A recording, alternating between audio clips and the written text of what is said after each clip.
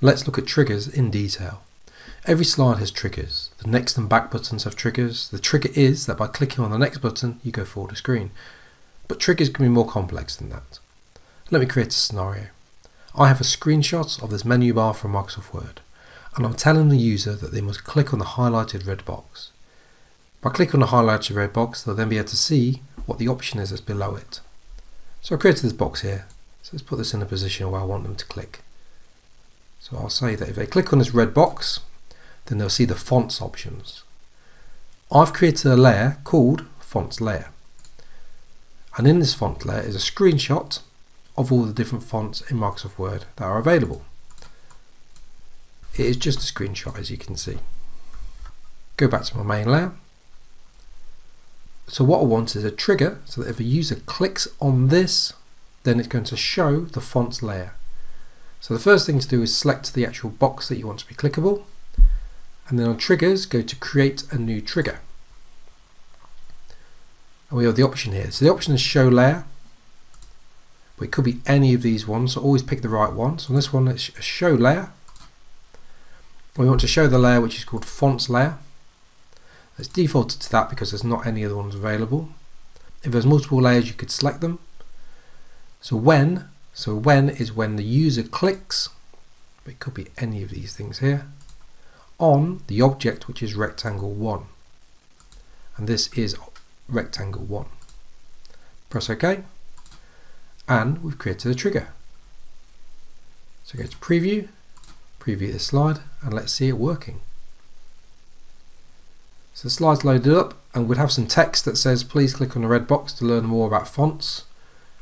Notice if I hover my mouse over it, you can see the mouse cursor changes from an arrow into a hand. That's because it's a clickable object. Click it, you can see this layer has appeared. So that's how easy it is to create a trigger. But you can have triggers doing different things, so let's look at those. I've edited this layer to put a couple of boxes in here. I've got boxes called images and boxes called bullet points. Now I'm thinking what I'll do is have it so it's clickable, so the user can click on this and they'll go to the box that's called image, which is this one here. So let's just rename that one there, images, or this one here which is bullet points. Now you don't need to name these, but it does make life a lot easier when you're telling how to get it storyline, what to do. So I'm going to have it so if the user clicks on that, they'll go to this images box or page, and if they go to this, click on this bullet points, they'll go to the bullet points page. So let's do triggers for that. So I've clicked on the box called images. I'm going to click on create a new trigger, and what I'm going to do, instead of show layer, I want to jump to slide, and now the default is to jump to the next slide, which it happens to be the next slide, but that's just more coincidence than anything. What I'm going to do though, instead of going to the next slide, I'm going to tell it where to go. So I want it to go to this slide called images, and notice you've got a slide here called this slide. Now if you did this slide, it would take you back to the start, because remember we're on a layer, we're on the fonts layer at the moment. So what would happen, it would just reload the slide again. Let's go to images. When the user clicks on rectangle 1, click OK. Let's preview this.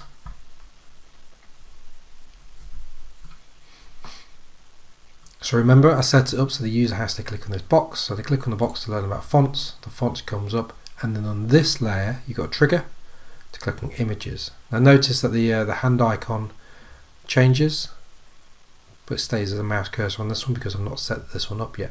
If I was to click on that, it says the slide target is not available, but that's because I just previewed it as one's page. But I can assure you it works. In fact, let's do the entire project just to prove it.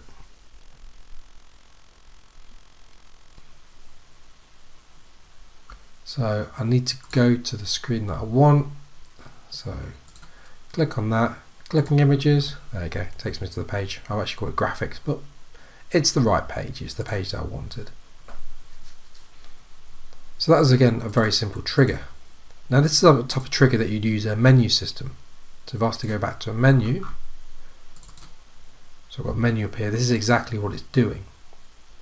So I've clicked on this one here, and it will be jump to slide 2.1. when the user clicks on this item. This one here, jump to the next slide. So some of them have been set up, some of them haven't been. This one here jumps to media interaction. So it's done in that same principle. So that's how you can do triggers to jump to different areas. But let's try this bullet points one. It's the same principle. Click on create a new trigger. So the action is to jump to slide. Now I've got it so when the user clicks on rectangle 2, but it could be when the user double clicks on it, when the user right clicks on it. Now if you do right clicks, it's not going to work if someone's going to be using a mobile phone or a tablet, because they can't right click on something. When the user clicks outside, when the mouse hovers over, again hovering doesn't work when you're on a mobile phone. So there's lots of different options on here. Let's go for mouse hovers over, rectangle 2, and I want them to jump to the bullet point slide. So I'll preview this, preview the entire project just to show you it working.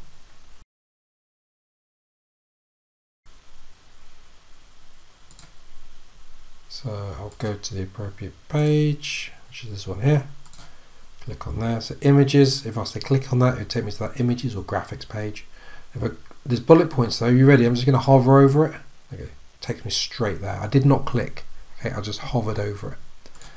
Now, that's just to show you how it works. Now, I wouldn't recommend that you jumped to another slide because a user hovers over something. The reason I wouldn't recommend it is because if I was to accidentally, I'm going to click on images and I accidentally move a mouse over the other one, it just moved me away. So I'd never recommend you do that. But it shows that it works. The hover though would work in this instance. So maybe you have it instead of a user clicking on rectangle 1, you have it so the user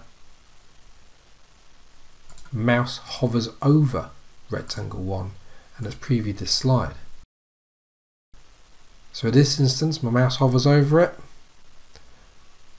and there you go, it all comes up. When my mouse is not hovering over it though, it goes away. So I couldn't then do anything with it. I can't then go and click on images because it disappears. So you've got to choose the trigger which is appropriate for what you're trying to achieve. So the fonts layout one, and this is actually a key point as well. I've created this trigger. For me to change it, I just click on the appropriate part to change. I don't need to recreate a new trigger. And if I do want to edit it, right click on it, edit. It brings up the options that we had previously, and again this is where you can choose something different.